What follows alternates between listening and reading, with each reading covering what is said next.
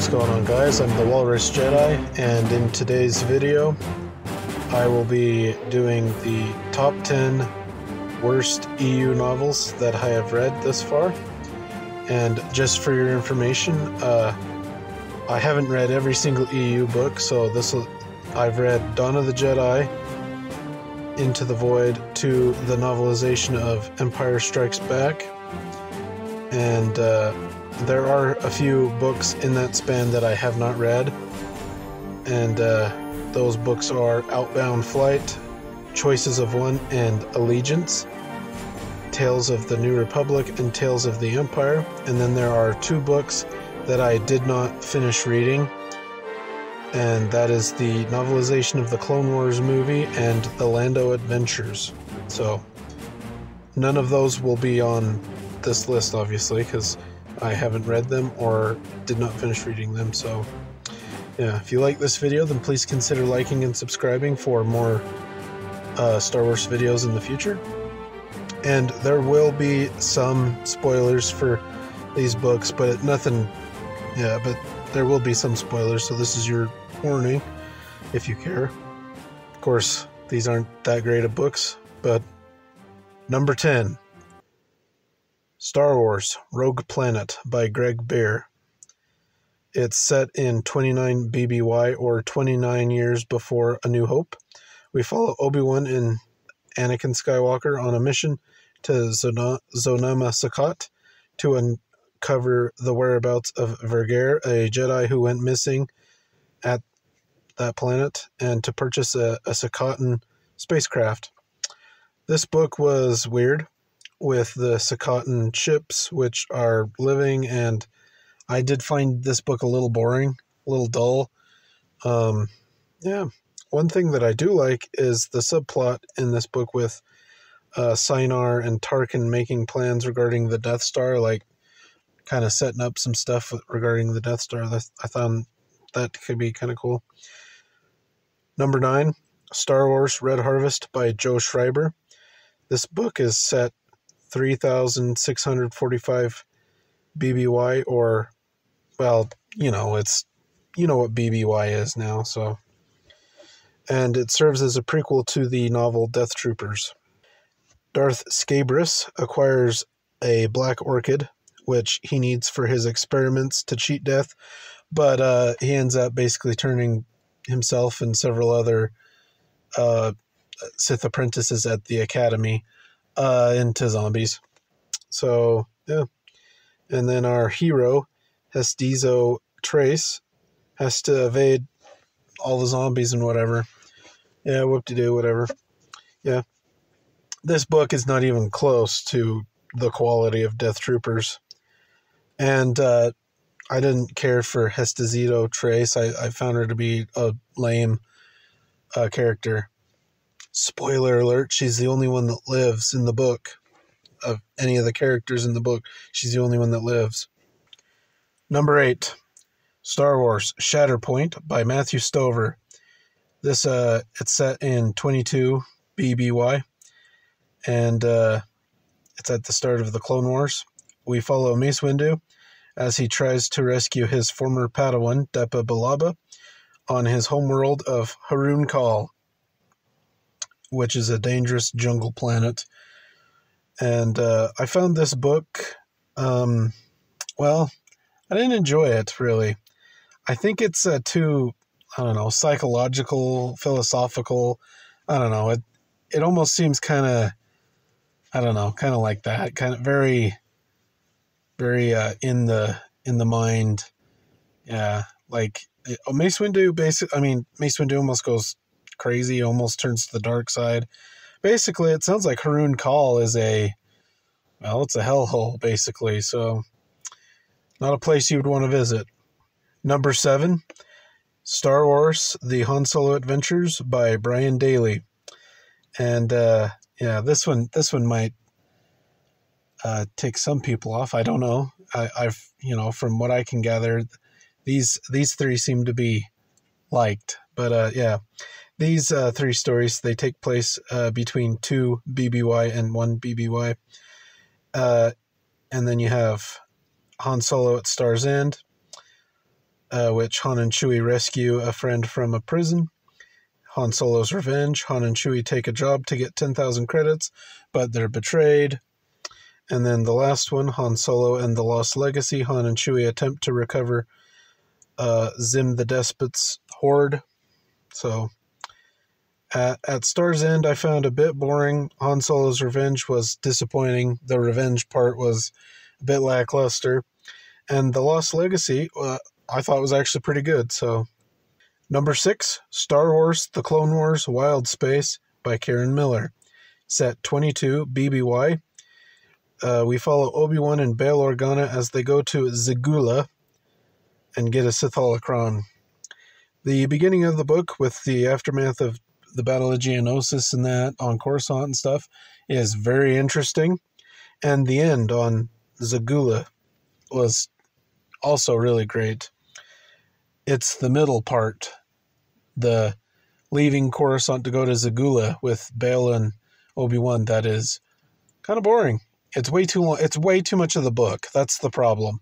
A little of that was fine. Yeah, because all it is it's Obi-Wan and Bail interacting with each other, getting on each other's nerves, and yeah, stuff like that. And it's like, if that wasn't like half the book, it'd be, this actually be a pretty good book, but it's too much.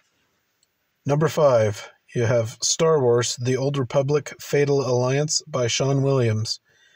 And it's obviously part of the series that ties into the game Star Wars: The Old Republic.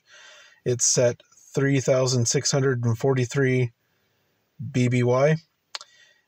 We follow a few characters who represent the Jedi, the Republic, the Sith Empire, bounty hunters, a bunch of other stuff. Yeah, and they all go to an auction, a HUD auction, and what's on the auction is these droids that are extremely dangerous, and basically everyone teams up to stop the droids. Whoop-de-doo, yeah. I found this book to be a bit forgettable, honestly, and I didn't like the droid aspect of this book, so I guess, yeah, I don't know, it kind of felt a little maybe too much sci-fi. Well, Star Wars is sci-fi. Well, maybe that's just me, but I didn't care for the droids. The team-up idea, I kind of like, though. I thought that was a good idea. So, interesting. Number 4, Star Wars Galaxies: The Ruins of Dantooine by Veronica Whitney Robinson with Hayden Blackman. It's set 1 ABY, or a year before, or rather a year after A New Hope. And we follow Dusk, Mistflyer, and Finn Darktron as they recover a holocron in the Jedi Temple ruins on Dantooine. Put simply, this book sucks. Yeah, it's not that great. It's not that great. It takes way too long to get to Dantooine. Like, the first half of the book is Dusk gallivanting around, looking for all sorts of crap. I don't know. It's dull. Don't read it. Skip. Yeah. Number 3, Star Wars: Clone Wars Gambit Stealth by Karen Miller. Set 21 BBY.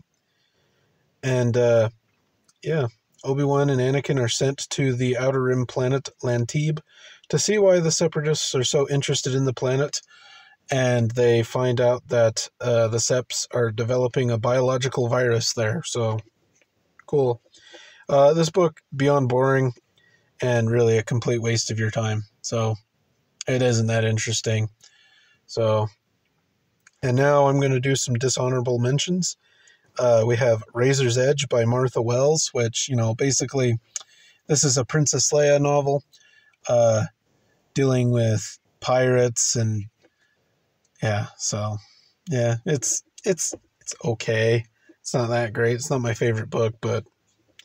And then Knight Errant by John Jackson Miller. And Knight Errant, we follow a Jedi, what's her name? Cara Holt. There we go. As she, and it's set in the Old Republic time. Can't remember the exact date, but who cares? Yeah, she's hanging out in the Sith territory, and she's there kind of, basically she's trying to take the Sith down from inside the Sith Empire. And yeah, the premise is interesting, but I think the execution is not that great. And Kara Holt is probably the least interesting character in the book. So, number 2, Star Wars: The Clone Wars Gambit Siege by Karen Miller. Man, all of Karen Miller's Star Wars books are on here, so I don't think I would be interested in her writing any more Star Wars. So, and this is a continuation of Stealth, so it's set 21 BBY. Obi-Wan and Anakin endure a blockade on Lantebe, and they prevail and say blah blah whatever they win. Again, dull and boring, like the previous book. Skip. And then number 1 is Star Wars: Dawn of the Jedi Into the Void by Tim Leben, and it's set 25,793 BBY.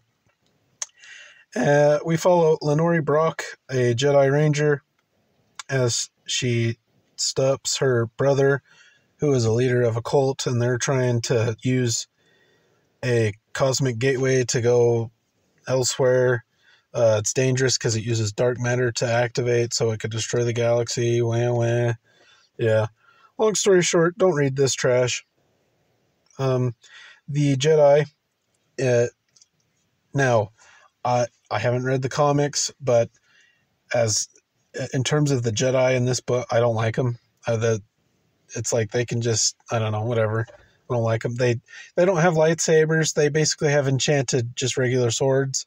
Now, I like swords, but this is Star Wars. I want lightsabers with my Jedi, so thumbs down. And then Lenore uses, I don't know, some weird thing that feels Sith magic to heal herself.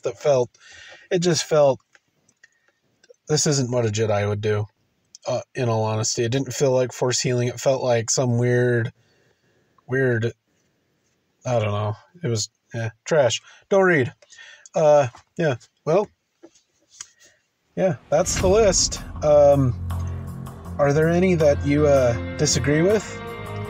Are there any books that you've read that should be on this list? And obviously, I'm sure there are books that I haven't got to that will probably go on the list. So yes, I will do a new list next year. But yeah,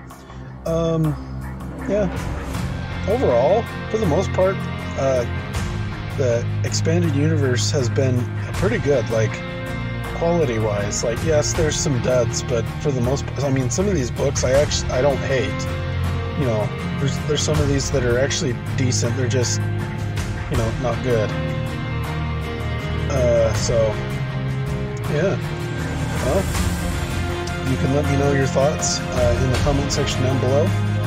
And don't forget to like and subscribe if you enjoyed. And until next time, thanks for watching.